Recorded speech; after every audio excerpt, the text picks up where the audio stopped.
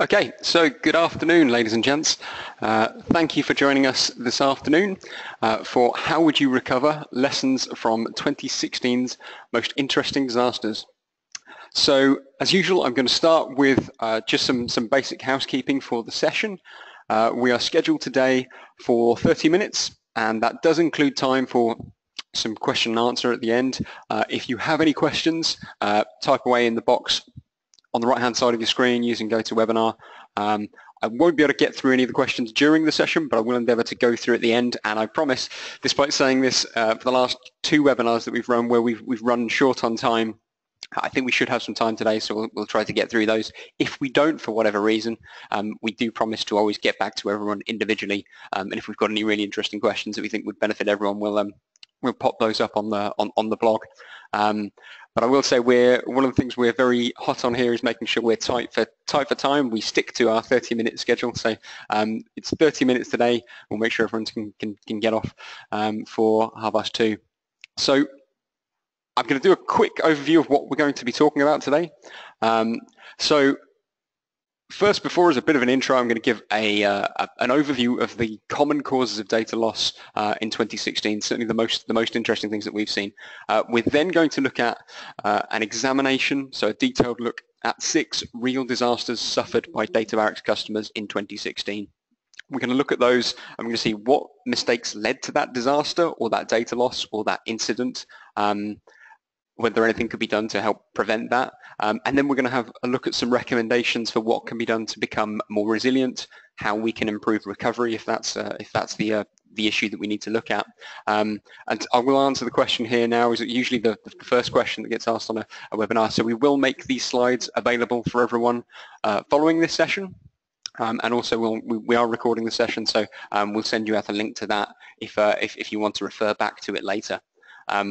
So before we hop into all of that content, I want to start with a couple of plugs for a couple of initiatives that we're involved in. So the first one is a podcast that we launched last year called the Business Continuity Podcast, or the BCP Cast, which you can find. It's on iTunes, or you can go to thebcpcast.com.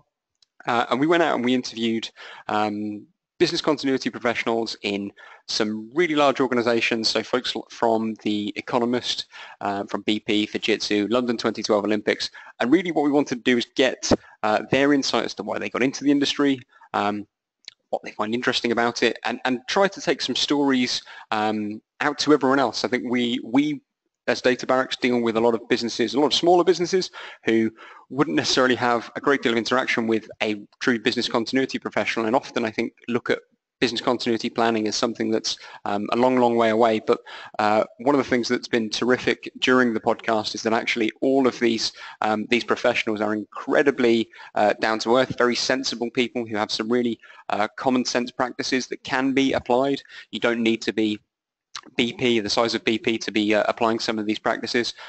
So have a listen, it's really interesting stuff. And particularly I would like to point to episode number 5, which is Total Meltdowns and the Emergency Planner's Paradox.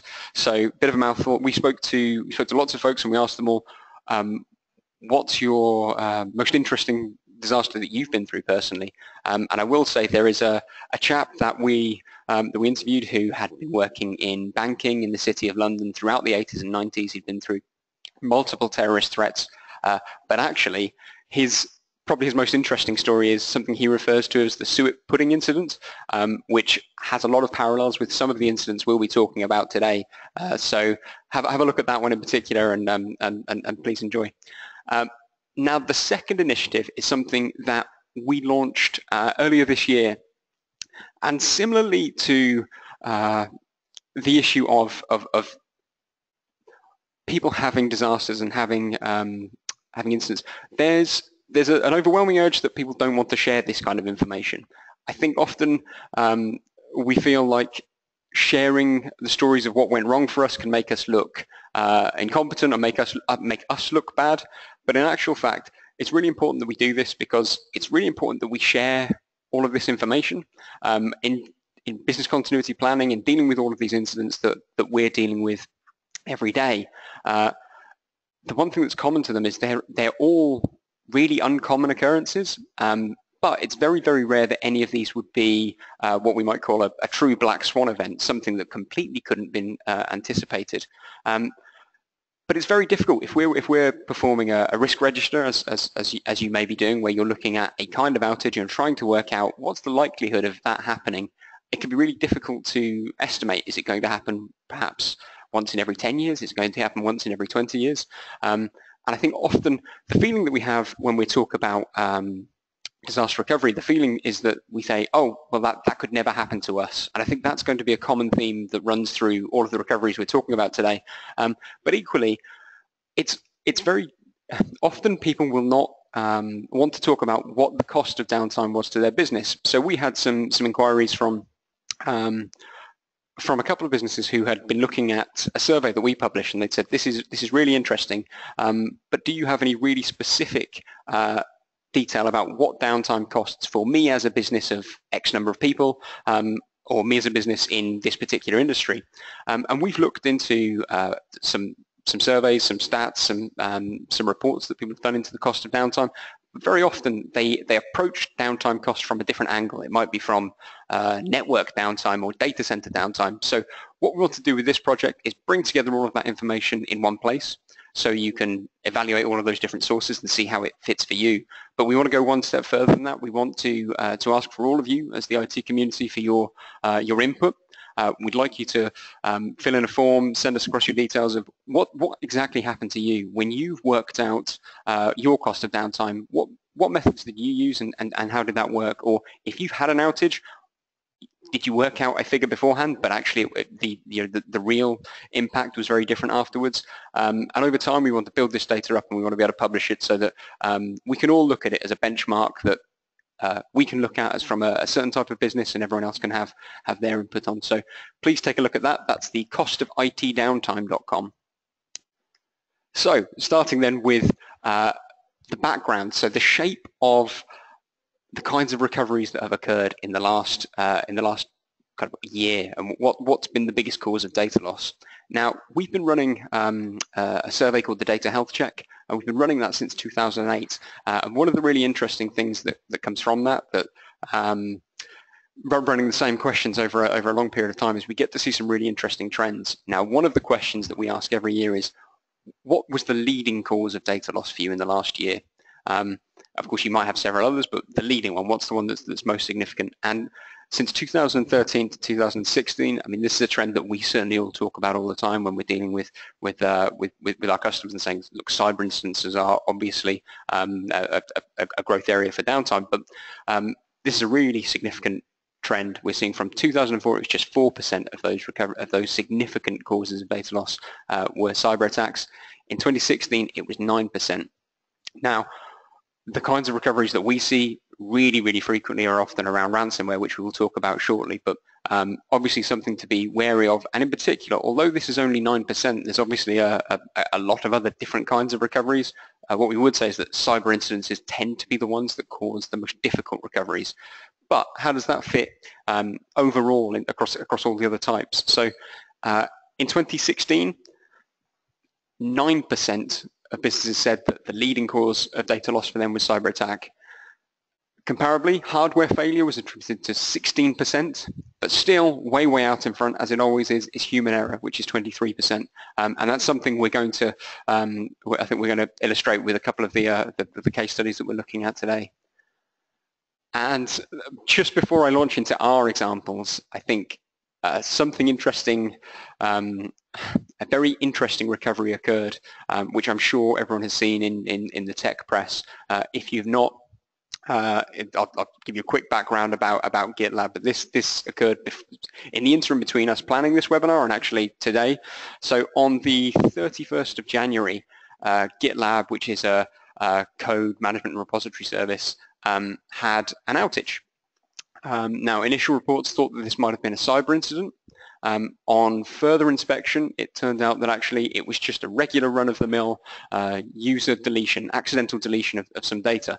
Now, at this point, you would think that that's fine. We've all dealt with this kind of issue. We should be able to manage that. That should be a relatively easy recovery. Certainly, it's the kind of thing that we do every day a great deal. But this is where the story got quite heartbreaking. So when they came to start going through their recovery process, they found, and this was published because the one thing that GitLab did terrifically well was publish exactly what they were going through. They're incredibly transparent. So of the 5 backup and replication techniques that they had in place, none were working reliably or set up in the first place. So this comes directly from their reports. So they had issues with LVM snapshots. They had regular backups that were taking once per every 24 hours, and then some manual ones that were more frequent. They had Postgres dumps that weren't working correctly. They had snapshots in Azure for certain servers and not for others.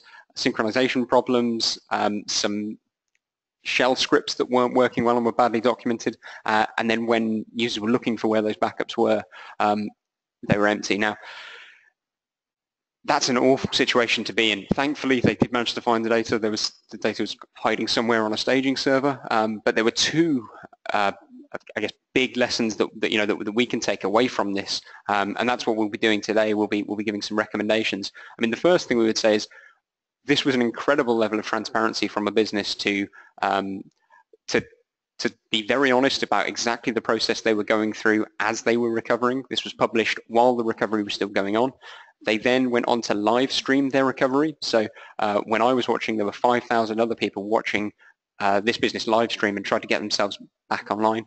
And overwhelmingly, the feeling at the time was this is an incredible level of transparency. We have to respect that. That's very, very good. But certainly from our perspective, the one lesson that we would take from this is that it doesn't matter how many different kinds of technologies you've set up to protect yourself, whether it's backup or replication technologies. If you haven't tested them, you really don't know if they're going to be successful or not. So our first lesson is certainly to test. And I'll leave with, just before I jump onto the examples, the last stat from last year's data health check. So we asked, have you tested any element of your DR process in the last 12 months? Now 45% said yes. The remainder said either no or no, but we're going to, and I'll let you decide as to whether or not those people did actually get around to recovering. But certainly would say lesson number 1 is always going to be testing. So preamble over, we're going to jump now into the examples. So how would you recover? And I want to give just a little bit of context for this. So Databarracks as a business, we have around 1,000 customers, predominantly in the UK. So to give you some perspective on that, we're not looking at an enormous sample size of thousands and thousands and thousands of customers. These are issues that really can and do happen to all of us. And really the reason we want to share this is because I think overwhelmingly the feeling for both the users in these situations and probably all of us is that we think this won't happen to me. And so the examples that we're going to run through today, they really are, certainly from our perspective, the most interesting recoveries. These aren't necessarily always the big bang ones. We've had those, but these are the examples that I think probably we can take some lessons from. So I shall jump into the first one, and actually this is the only of the case studies we're going to talk about today that I can actually name the customer, and that was because they were good enough to do a case study with us for this. So this is a company called Major Players, who are a recruitment agency in London, and I think they are the country's largest recruitment agency for marketing professionals, and they suffered from a ransomware attack. And I want to start with this one because this is pretty much the best case scenario for recovery from ransomware. So I've got a slide here. This is the diagram we used when we showed our how to recover from ransomware webinar. So this is how it works. You have an installation of the ransomware. It contacts the command and control server to create the encryption key. It then searches across the network as far as it is able. It performs the encryption, and then ping, you get a ransomware screen that pops up, and at that point you need to go and find either pay that ransom, or you need to find a backup of that data. So in this case, as I say, about as perfect as it could be. The user contacts IT, IT contacts us, we have a recent backup, we perform that restore, user permissions are all very good, so the ransomware hasn't been able to get very far, and we bring that data back with next to no data loss and no outage, no downtime. It can all be done nice and easily in the background. So that was really, really good. Now, what you might say at this point is that's really, really good, but we shouldn't be focusing on recovery. Wouldn't it be better to be focusing on prevention of ransomware? And of course, obviously, that's really, really important. But but I think we have reached a point, certainly as a business, where our recommendation to everyone that we work with is ransomware has become so prevalent, it's no longer possible with a number of cyber threats to not plan for an infection. I think you should assume that you will have an infection, and then you should look at your mitigation policies. So how can you make sure that damage is limited in that case? And in particular for this business, now this is a recruitment company, so all of their staff are receiving an enormous number of unsolicited emails from people that they don't know on a daily basis. And because this is an agency that work in marketing, they're receiving a high volume of odd file types. So it's not just a CV that's in a PDF form. It'll be CVs, but there'll be Adobe Creative Suite files. There will be web files, all sorts of different design files. So the likelihood of people in that high-paced environment being absolutely perfect all the time, yes, we can educate our users, but the likelihood of them not ever clicking on one of these emails is really, really low. So certainly for us, the lesson that we can take from this is if you do work in that kind of environment for whatever reason where you have a lot of users that will need to open attachments from unknown sources, it's pretty highly likely that this is going to happen to you. So how do you limit that damage of a ransomware attack? How quickly can you recover your data? And how much data would be lost? So look at your recovery point objectives and your recovery time objectives. Now the next example I'm looking at, and don't worry, these aren't all going to be ransomware examples, but is the other end of the spectrum. So if that was the absolute best case recovery from ransomware, this is about as bad as it can get. So imagine going through this process, the installation, all of the above to get to that ransomware screen, except that 3 weeks prior to this all occurring, the IT manager has left that business and a replacement has not yet been hired. So obviously in this case, I think you can imagine this is a much smaller business, but you've really got a problem at this point. So the other issue that happens here, not only had the IT manager left, but the person that left wasn't a particularly good IT manager. Although it was a small business, the entire organization had admin access, so everything had been encrypted. So even for a small business, you're talking about a large volume of data that needs to be recovered.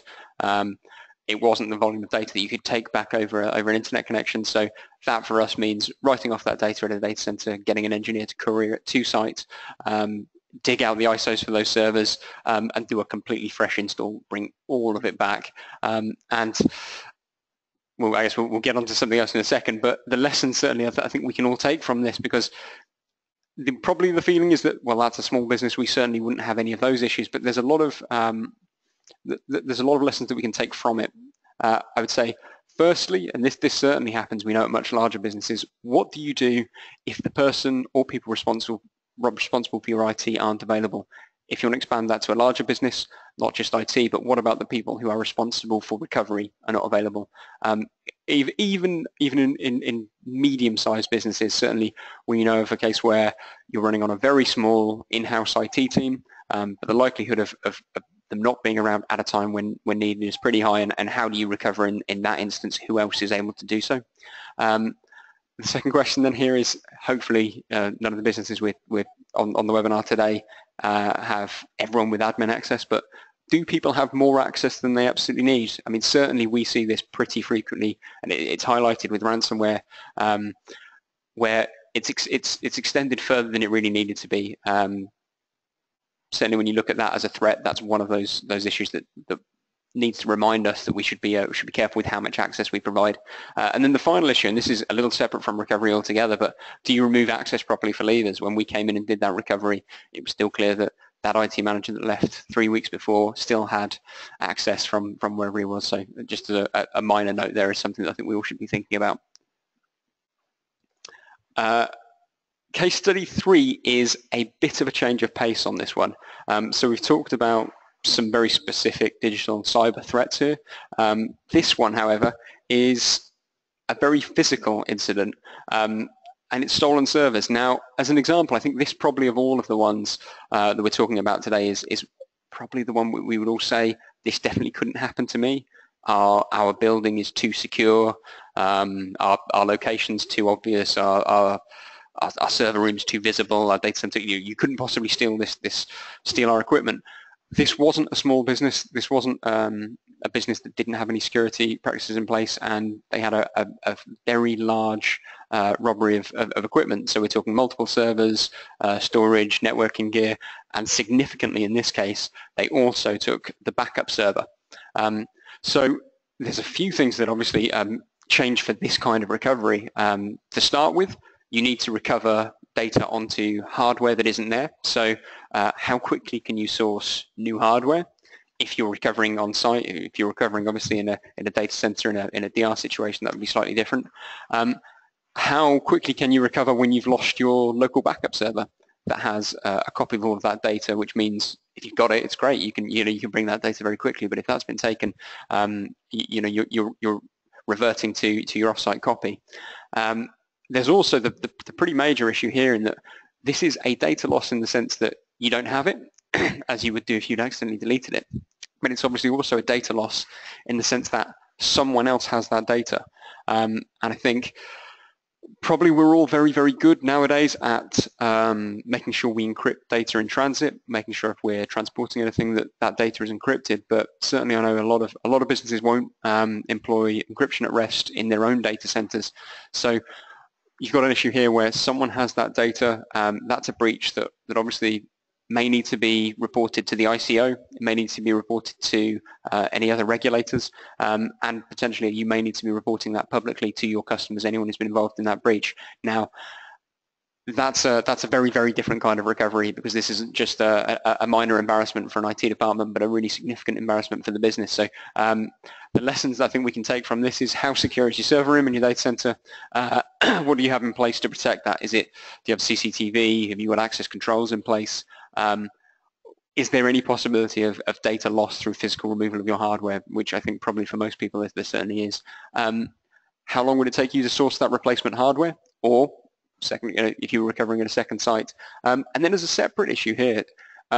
Would you be able to recover if you only lost a small subset of systems? And so the reason I've added this in here, very often businesses will plan to have, I can recover perhaps one server, or I can recover everything.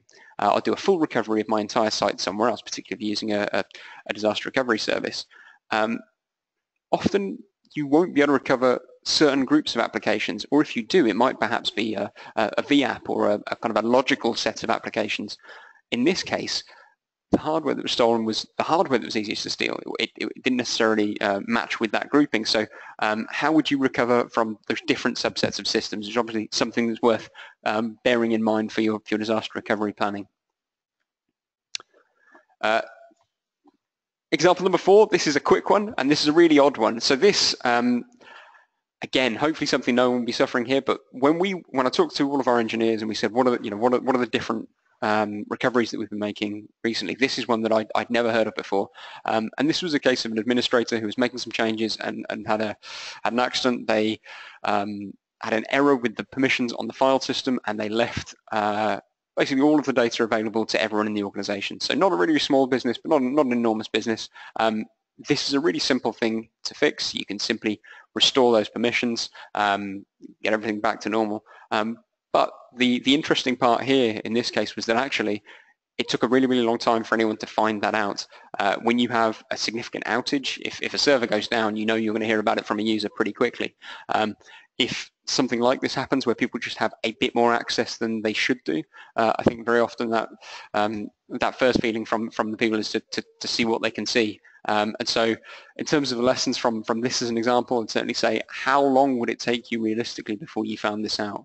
How honest are your users to get in touch and say, should I be able to see all of this?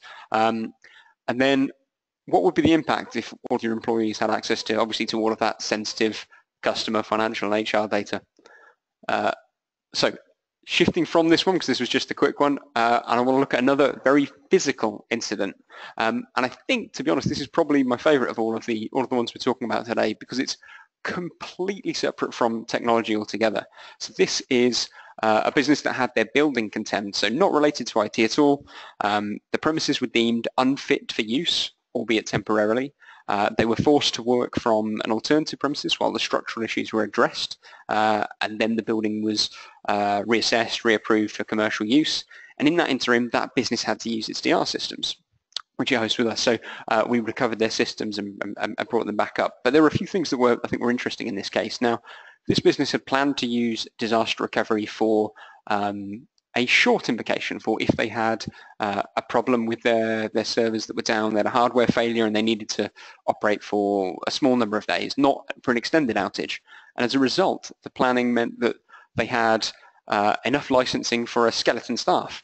They didn't have enough licensing in this case to have all of the staff working remotely for an extended period of time. So it was an interesting example of an invocation that in every one of these cases, I think we can certainly learn what we can improve and how we can do better with those recoveries. But this one, it is interesting to me because during the process of talking to all of the interviewees for the Business Continuity podcast, I think one of the overall messages that came up time and time again is that you should do impact-based planning rather than scenario-based planning. And what that means is rather than planning for 100 different scenarios that your business could go through, all the different possible configurations of risks and things that could happen, you look at a really, really small number and you say, well, what's the impact on the business? And you can use those, you can do those really simply. So you can say IT is down. You don't have access to your premises, and that could be for any number of reasons. It might be that you've had the building condemned. It might be that there is flooding. It might be there's a demonstration going on outside or a bomb threat. But any reason, and it means that you can limit the number of things that you need to plan for and then plan accordingly. And obviously, one of those is not having access to the premises. And the one thing I would say here is, excuse the photograph that I'm using as an example, but this wasn't a small business that was working in an old industrial building or under a railway arch somewhere. This was a large white-collar professional services business that operated out of a rather old building in the City of London. So again, one of those things that I think we think wouldn't happen to me, certainly does happen to people. So the lessons here are, what would you do if you lost access to your premises? And does your plan account for everyone using it?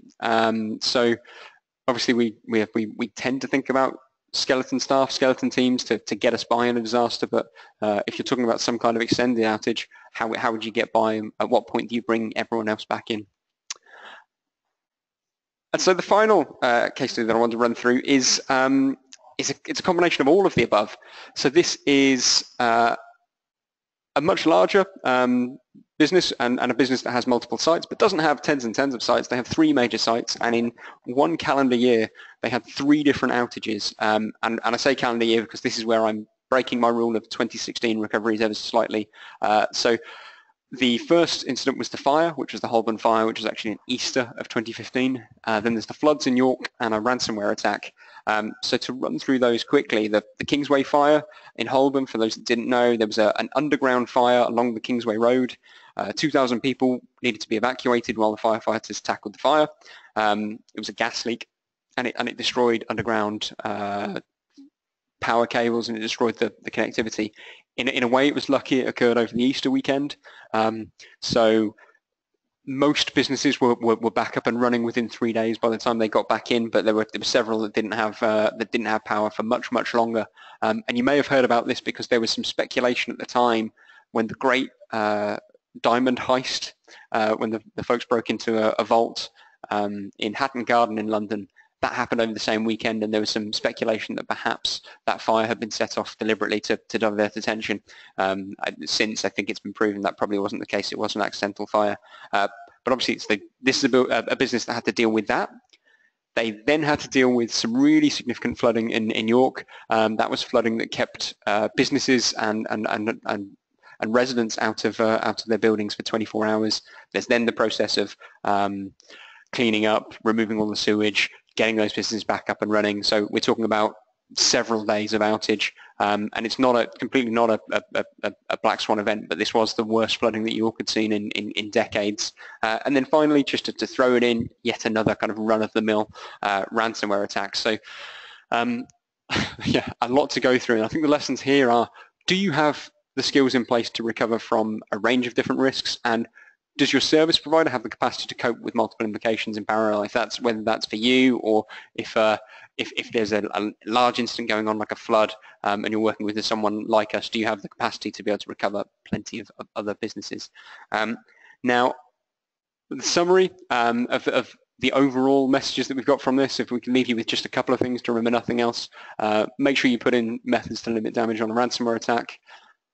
Don't allow greater access than necessary for any of your users. Secure your server rooms, and make sure you think through your DR plans for options to make sure everyone can work. Now, as much as I did promise at the start of this that we would be quick today and we would try to get through, I'm afraid we have run long, so I promise I will get back to everyone's questions individually. I'll send this slide deck out. Here are all the resources of the bits that we've talked about today, but I'd like to say thank you very much for joining us. And I look forward to seeing you all next time. Thank you.